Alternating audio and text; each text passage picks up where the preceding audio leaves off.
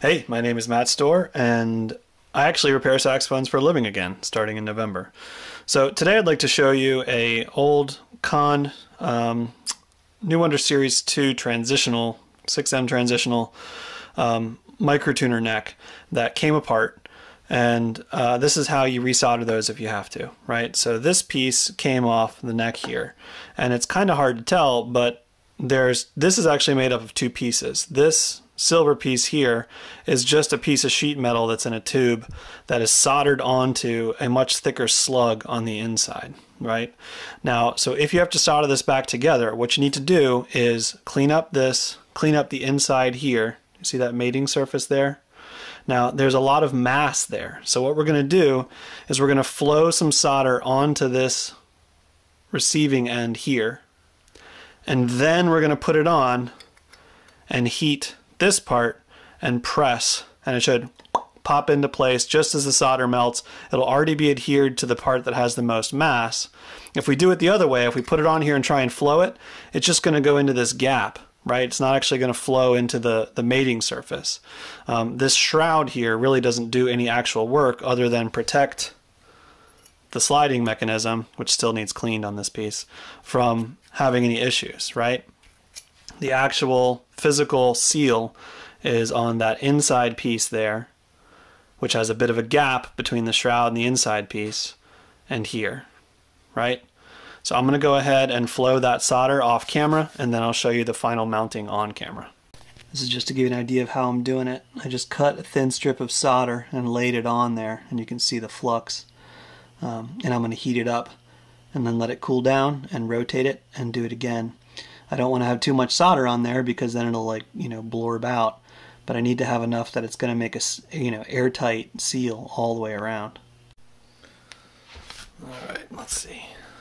Okay, so I've got that tinned up on the inside. It's still pretty hot. I've got to move fast here because I don't want to lose that heat, but I'm going to mostly concentrate on heating the neck itself and just applying gentle pressure downwards as that solder melts on the inside.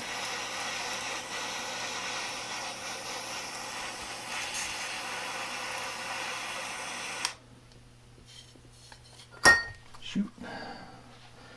Caught that on my lap, which was a little bit warm, but better than dropping it on the floor.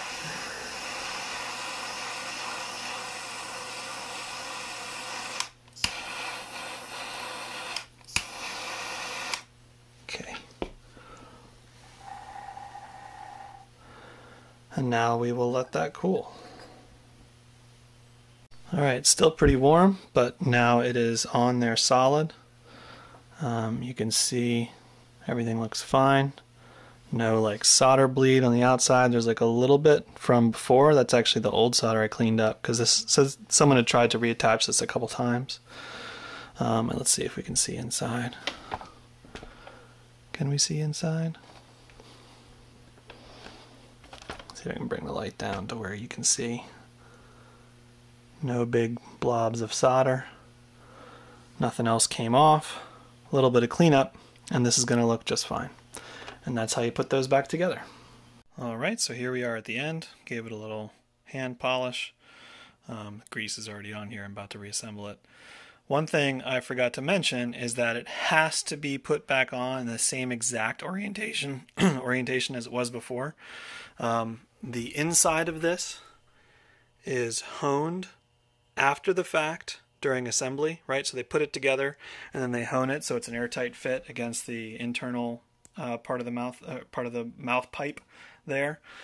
You do not have that ability.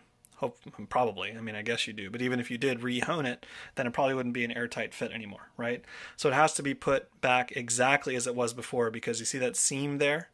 The inside slide actually goes past that seam. It goes pretty much all the way up to the octave pip. So you have to make sure that it's put back in the exact same way it was before.